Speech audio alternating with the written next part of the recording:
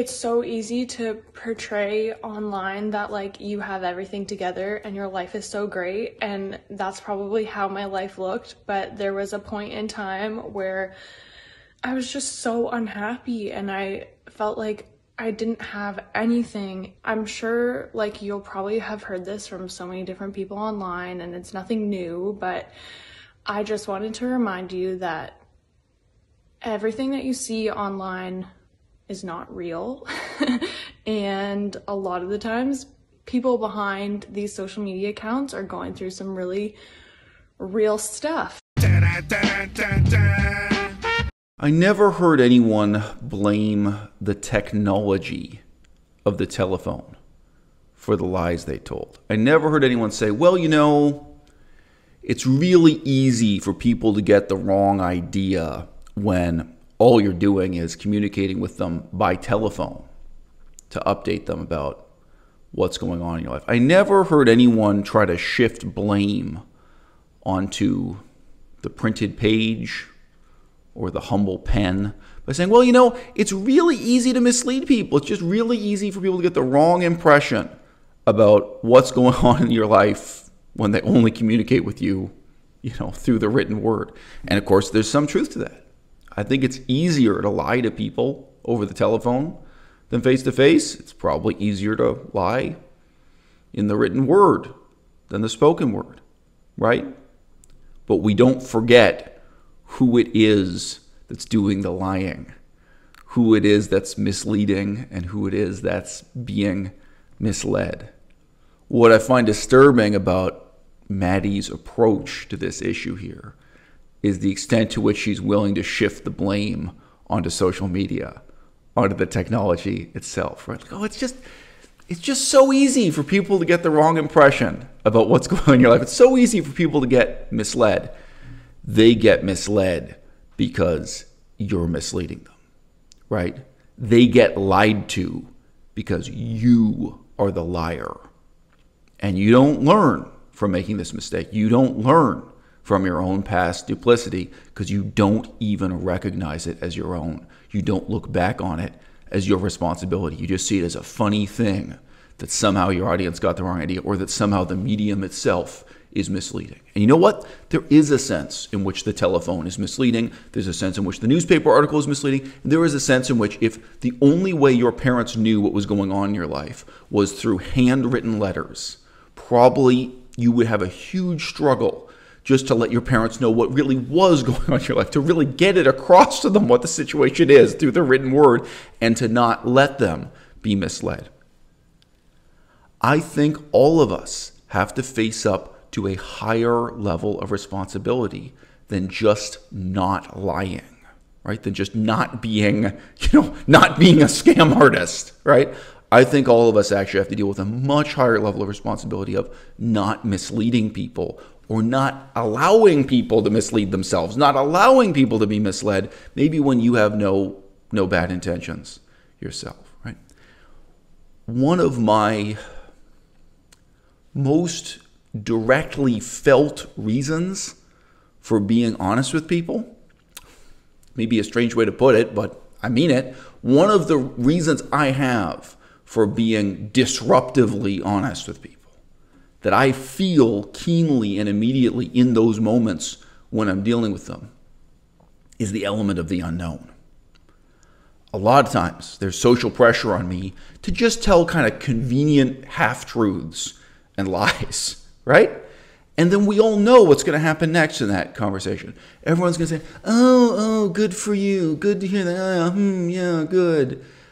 The conversation is kind of going to come from nowhere and go nowhere because of the lack of honesty. And again, I'm not just talking about outright lies here, right? Just allowing people to be misled, sometimes in ways that nobody's going to complain about afterwards as having been a lie. I remember I spoke to a young woman who was studying to get a PhD in anthropology. And she told me that she was just buying a airplane ticket to go and do some kind of special internship, for lack of a better word, kind of a study placement with a certain university in Thailand where she was going to learn all about Buddhism. So at that time, I was deep into whatever, my decade of being a scholar of Buddhism. I was pretty much at the end of it. And I'd been to that university. And I'd met those professors. I'd been in that department. I'd been to that university with my own interest, being in Buddhist studies. And of course, it would have been the easiest thing in the world for me to say, good for you. Oh, I'm happy to hear that. Or I could have even, done sort of name dropping and say, oh, say hello to Professor so-and-so when you're there. I remember I had a cup of tea with him the last time I visited. The last time I visited the campus, oh, really? Hello. Oh, yes. You can have this kind of polite society level of perpetually dishonest discourse. All right. And I didn't do that. All right. I was honest. I was honest in a way that wouldn't allow her to mislead herself. And I told her that she's probably going to the one place in Thailand where she will learn absolutely nothing about Buddhism, where she could learn more by staying in the airport lobby and interviewing airport staff about what's going on in Buddhism in Thailand, rather than going to this university and dealing with the particular professors there, right? Now, I could here digress into why that is, but she was going to a really terrible situation. And I knew it. I knew it would be a disaster. And I also knew I'd never hear back from her about what happened afterwards. So she went away to Thailand. Months later, she came back, and my wife bumped into her. I wasn't there. She had this conversation. My wife, now my ex-wife. My wife bumped into her. And she said, so, how were things with the placement, the special assignment you did in Thailand? And of course, this woman, she stiffened right up and, told the most unconvincing lie in the world, which certainly in British culture is, requisite. Oh, fine. It was great. Everything was really,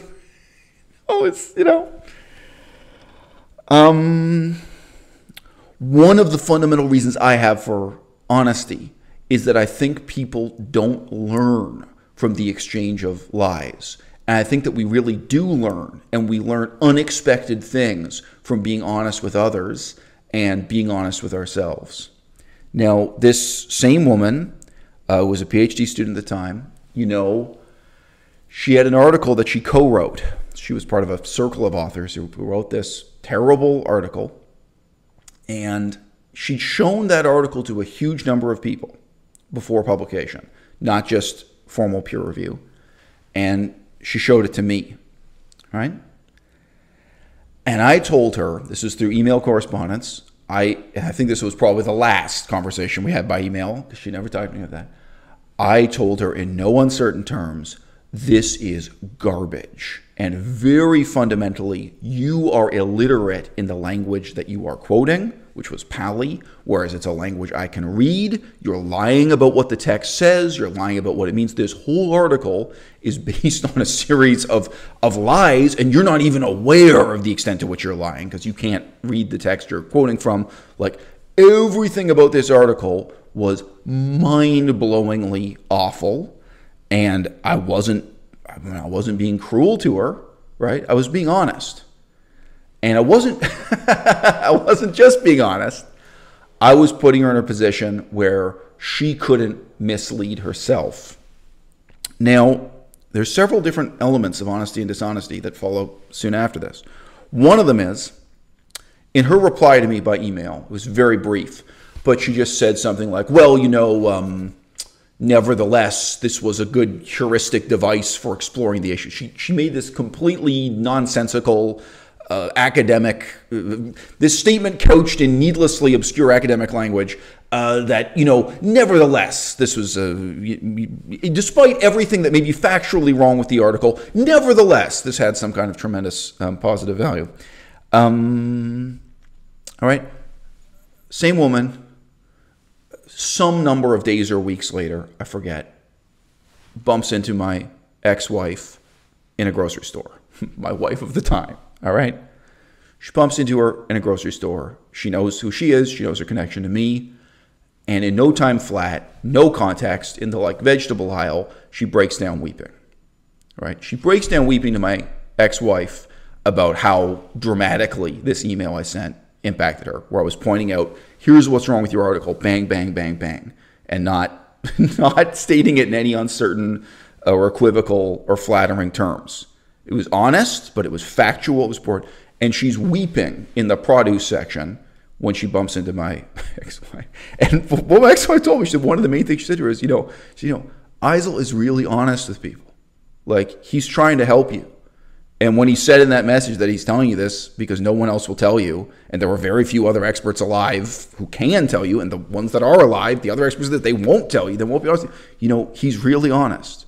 Like, you have to know this. Like, he's really honest. And of course, if you can value it, right, that would make me valuable for my honesty, right? So already there's an interesting gap there, right? She could have sent an email to me. She could have said to me, honestly, that this was extremely upsetting for her, right? She could have had that conversation with me, right? She didn't. She repressed it. She sent me a totally dishonest email. And then this, repressed, maybe she wept silently with no one hearing her before this. Maybe she wept alone in her apartment. But then obviously this came out when she happened to bump into my ex-wife. And they were not friends. They weren't just not close friends. They were not friends, period, the two of them. So this is her breaking down weeping with a complete stranger at the grocery store, right? Now, if she had been honest with me, if she had written back to me honestly with email, you can imagine that conversation could have gone further, right? Same thing about that university in Thailand she was going to. If she had been honest with me, we could have had a really productive conversation, or a series of conversations about doing research on Buddhism in Thailand and what she could do with limited time and limited money. So, like, there's really a lot positive can go there, right? But she couldn't be honest. Now, another thing caught my eye about that article. And there was a professor whom I knew thanked in the footnotes. He and I had gone through different periods of talking a lot about our research and then not talking at all. But he was someone I had an intense and tempestuous friendship with. He was someone I met face to face just once. We talked for several hours, and otherwise the whole relationship was by email. He was a very passionate, deeply flawed scholar of Buddhism. But I'd known him already at that time for many years. And you know what? He probably regarded me also as a very passionate and deeply flawed scholar of Buddhism, to be fair, right?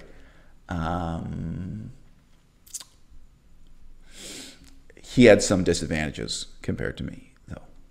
He had a PhD, which is a big advantage. But he was dyslexic. I don't think he really had any ability in the languages concerned like Pali. But if he did, he had really severe dyslexia. His ability to use that knowledge of the language would be very limited. I wrote to him and said, look, I just had this young scholar, this PhD candidate here, show me this article. And, I see your name thanked on it. I can't believe you signed off on this. Like, when she showed this to you, I couldn't say, why didn't you tell her what I told her? Right? I can't quite say that. But I could say, why weren't you honest with her? Why weren't you honest with her about how bad and wrong this is, And you know what? In that conversation, too, at first, he wanted to just make the question disappear with some vague pleasantries. And not in a rude way, because I assumed he had just kind of told her nothing. I assumed he had just sent her like the equivalent of a Twitter response. He'd sent her a 2-sentence response saying, yeah, whatever, publish it. Like, that was what I assumed.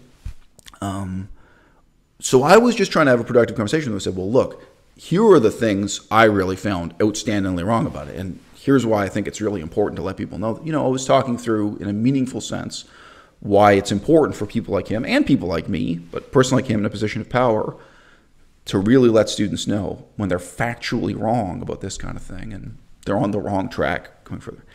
So I kept pressing in this conversation.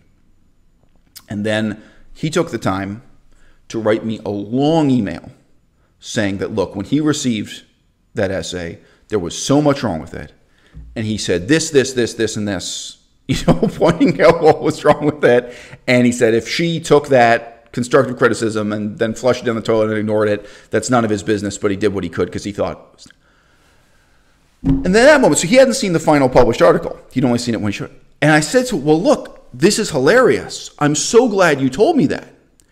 All the things you just told me, the criticisms you gave her, what you said was wrong with her article, right? That she copied and pasted that out of your email, and she put it in a footnote. Because there's a footnote here, like it's like footnote 7 or something, which basically says like, oh yes, well, it may be that like every single thing claimed in this article is completely false. Like, it was just the most surreal footnote. It's like, it says like, well, some scholars may contradict this point about this claim. Like, it was like this footnote indicating that somebody somewhere knows that this is complete bullshit, you know, but nevertheless, we're going to continue this, right? But here's the problem. Whatever wording he used when he told her this, he might have thought he was being honest. Right? In a sense, he was, right? But he wasn't being honest enough. His way of putting it to her was delicate enough, was discreet enough, was indirect enough, or was even dishonest enough that she could continue to mislead herself. Right? There's a difference between just telling the truth. There's a difference between just not lying, just not being a scam artist, and really being disruptively honest in a way so that people are not misled, or so that people can't continue to be misled because they may already want to believe something without you coming out and lying to them. Right? It's easier to visualize this when we're talking about one-to-one relationships, like your relationship with your own parents. Right? Again, if you were writing letters longhand, you've moved to a new city, you've started a new life, and you're trying to let your parents know what's going on, think about what a creative writing challenge that is. And think about how different your parents' impression might be if they were receiving those letters for a number of years and then suddenly they showed up at your apartment and saw the reality of what you're like. They show up unannounced, uninvited, unexpected, and they say, whoa, this was the impression I got from the letters, and now here I see how you're really living and what your life is really about, right? For better or worse, right? And you might feel that you weren't trying to mislead them in those letters, but maybe you weren't being honest enough, right? And it does take creativity, and it does take energy and effort, and frankly, it takes a willingness to make people break down crying in the fucking supermarket in the produce section, right? You have to be willing to really take it that far. Right? I got fan mail last time. The last time I talked about the difference between mere honesty and this higher level of not letting people be misled. You know, I think every single piece of fan mail I got related to people's romantic lives. Wasn't that, I forget, it was 4 people or 5 people. Nobody wrote to me about their professional lives that way. Probably some people in the audience think, I know what it's like to have a boss or an employee or a coworker, and the difference between telling the truth and making sure people aren't being misled about a work situation. That brings a lot of stories to mind for me also, right? Like, look, do you have any idea how many situations I've been in where I could have made a lot of money just by letting people be misled, right? Do you have any idea how many situations I've been in where I could have had sex with a very attractive woman just by letting her be misled? Like, where I don't even have to lie because she's already lying to herself. Like, she already wants this. I just got to let her tell the lies to herself. And it's like, no, I've got a commitment to my personal integrity where I'd rather live in poverty than make money by living a lie, or I'd rather live in relative celibacy. I'd rather not have sex with someone at all if it's going to be on this basis, even if the lies, you know, are lies that I have not told, right? But when I'm in these situations, I've got to tell you, I personally, I don't feel temptation. I don't. When I'm in these situations, what I feel most immediately is that question of what's unknown. Because if I lie, even if I lie just a little bit, if I'm just a little bit dishonest and give someone a pleasant answer that lets everyone kind of go home and, you know, enjoy lets everyone shake hands and part company on good terms and nobody breaks down weeping at the grocery store. You know, if I do that, I'll never know what would have happened next, what would have been revealed if I'd really been honest. That's always what I feel urgently in the moment is, if I'm not honest about this now, then I'll never know. I'll never find out. And part of what you're finding out is who that other person really is and how they really feel and who you really are. A little bit too. A little tiny part of yourself that you might have concealed from yourself. A little tiny part of how you feel, right? You might be concealing some of your own feelings from yourself even, right? And that will also, come to the surface. I had a brief conversation, it was very memorable, with a woman who had a crush on me 5 years ago, before I'd met Melissa. Melissa's my current super high commitment long-term partner, right? And truth be told, 5 years ago, or whatever the hell it was now, it might be closer to 6 years ago now, you know what? I was interested in her too. And at that time, neither one of us admitted to the other, right? So we were just friends, right? A million years go by, we don't talk. I have a long-term high commitment relationship. She has some number of long-term high commitment, whatever. She gets back in touch with me, and the reality of the situation is I'm talking to her, and I'm interested in being just friends, And this most recent conversation after, and just like that woman getting the PhD in Buddhism, maybe I'll never hear from her again because I chose to be honest, right? But I still choose that. I'd still prefer that silence than having a friendship that's based on phoniness and lies and deception and self-deception, right? This most recent conversation I had with her, right at the beginning, she was writing to me and asking, in effect, what kind of relationship we had and what kind of relationship we could have going forward. And I was saying, look, I'm out here looking for a kind of intellectual relationship. And I sent her a link to a YouTube video where I was talking about the books I was reading and what kind of research I was doing and what was going on in my life. I said, yeah, I was saying, in effect, look, we can be friends, but this is what's going on in my life intellectually. And if you want to be a part of that, you can jump in and you're welcome. But, that's all that's there for you. And I said several times in several different ways that no, there was no possibility of a romantic relationship between us. And I'm also not single, but that's not enough. You've really got to be honest with people, because trust me, if you're not honest, there are people who will wait for years for when you are single, right? Like if you just say, oh, well, I'm not single, some people are going to interpret that as, oh, okay, I'll call back when you are, That's not the message you want the other person to be picking up here, right? So this conversation, went on to a point where she was getting more insistent and more demanding about what kind of relationship she wanted to have with me. And she said right at the beginning that she wanted to be an exclusive relationship also. And from what I remember, I'm dialing up and looking at the earlier messages. Nothing I was saying before this was unclear. I don't think I've been leading around. I'm not leading around. I'm going back and looking. It's okay, you know what? I'm going to really be honest.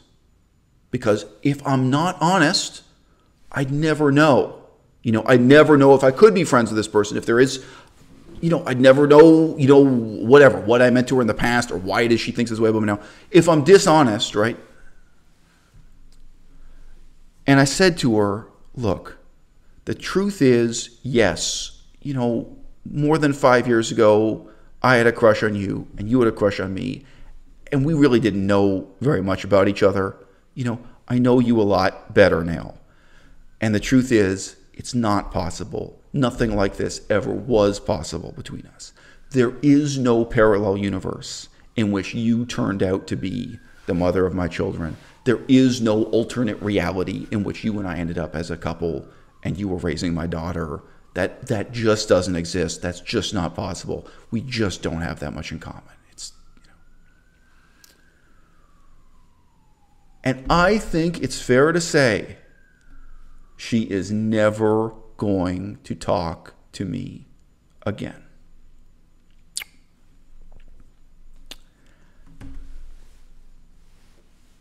From my perspective, I'm being really honest on social media all the time. I'm not misleading. I'm not claiming to be single when I'm attached. I'm not, I think there's no smokescreen whatsoever. But one thing she said really briefly in passing during that conversation, which was a mix of voice and text, She said really briefly, well, I don't even know if you're single. Because, I mean, looking through your social media, it looks like you are. She said some words to that effect. And when she said that, it struck me. I was like, whoa. It has never occurred to me that someone could like scroll through my YouTube videos and like just read the titles, and through the magic of like seeing only what you want to see, you know, engaging in cherry picking, the same way Christians read the Bible and they only pick out the passages that suit their own agenda, right? That someone could scroll through that, you know, and see me as single, or see me as indicating that I've broken up with my girlfriend, or that I'm available, or that I'm looking for a partner, or anything like that, right? But that's the situation we're so often in here on social media, right? People find you, they have some clear notion of what you want to be in their minds. And if you aren't disruptively honest with them, if you don't take the time and make that effort, right, they will be misled. The deepest problem with what Maddie Limburner is doing here is that she is disclaiming responsibility for her own life of active deception. She's not coming on camera and saying that she now recognizes she has spent the last 5 years making money by deceiving the world. She is continuing to lead this much deeper lie. She's living this lie that she's being completely honest, but that somehow, through the vagaries of social media, the people in her audience are deceiving themselves.